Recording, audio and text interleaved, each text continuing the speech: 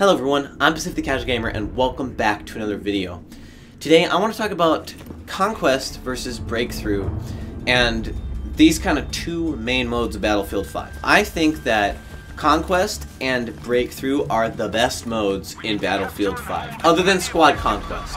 I think, well, it's kind of like, I think if you want a small game mode, Conquest is the way to freaking go, man. I love it. For big game modes, Conquest and Breakthrough. So you got Squad Conquest for tiny game modes. Big ones, Conquest and Breakthrough. We're going to talk about Conquest and Breakthrough today. And they kind of do feel similar in some ways and different in other ways. I think Conquest, you have more of a strategy to it, okay?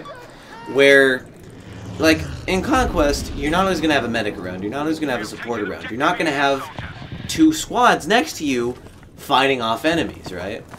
But what you're going to have is a tactical kind of strategy thing where maybe it's you versus two other people, and if you kill these two other people, you're going to cap 50% of the objective, right? You know that, like, okay, I kill these two people, you get an objective halfway down, then there's more come, then you deal with it then. Whereas when it comes to Breakthrough, it's a lot of kind of gun skill and a lot more, you know, there's still the objective capping, but there's a lot more, like, you just gotta fight out. Like, as soon as you start capping that objective in Breakthrough, you're fighting enemies, dude, all the time. Constant streams of enemies. How long can you spot them? How long can you live? You know, very much more fast-paced. But I still think there's definitely weaknesses to them. Like Breakthrough, if there's one objective, 64 people on one objective, horrible idea.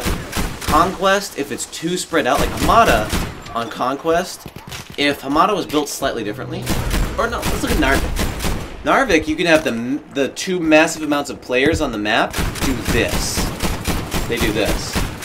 And they don't really fight each other. They just cap objectives in a circle. Like, that happens a lot to me, actually. A lot more than it should. It doesn't happen very often, but a lot more than it should. So, when it comes to these game modes, I think that what's really nice about them is Breakthrough, very much gun skill based. Not a lot of strategy, very much gun skill based. Conquest, not a lot of gun skill, very much strategy.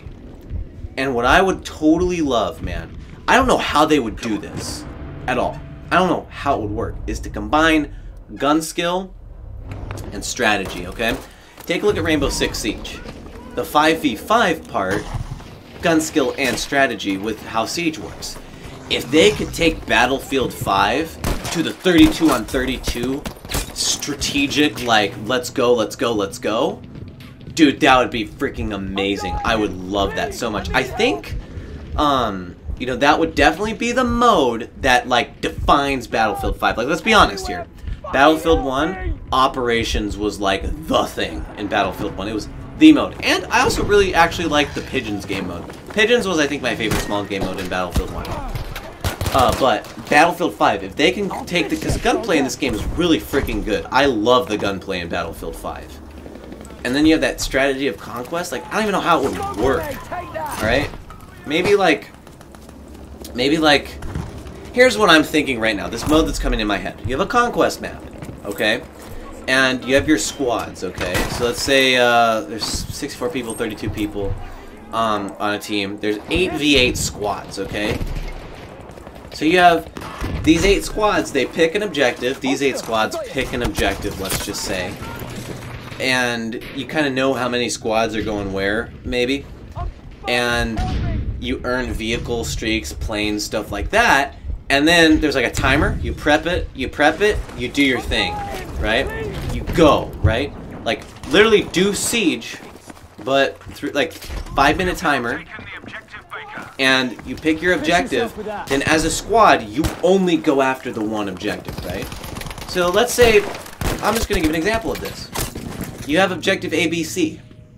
Yours one squad goes after A. You have one squad go after A. Whoever kills each other gets A, right? Or caps it.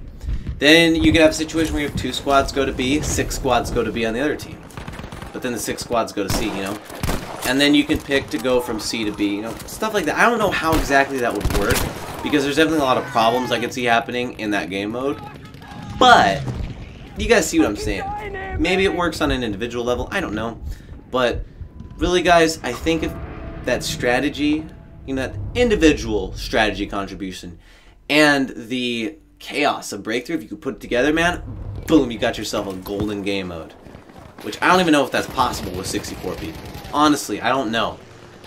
I think I would love Battlefield 5. That'd be like the game mode for Battlefield 5, because that's what it was kind of like with operations in Battlefield 1. You know, Battlefield 1, you had 32 people going at 32 people. Let's just go grab these objectives, man. It was awesome, right? And the objectives were definitely like set. Like you could tell that the maps were definitely built with this in mind. Okay. Then you got the frickin' behemoths coming in, and the abilities, like the special classes that you can get, like the armored frickin' juggernaut. It just worked so well. It made Battlefield 1 feel so special. And that special part is still in, you know, it's not as big as Battlefield 1, but I think in Breakthrough and Battlefield 5, that special chaos of just like, let's go at each other, you know, happens for sure. So let me know what you think about it in the comments below, guys. That's it for this video. Man, thinking of this game mode is making me hyped for Battlefield 5. I wish an awesome game mode like that would come out. Yeah, I'm Pacific the Casual Gamer. I suck just as bad as you do at video games, and I'll see you in the next episode, stream, vlog, or Instagram post of whatever I decide to make.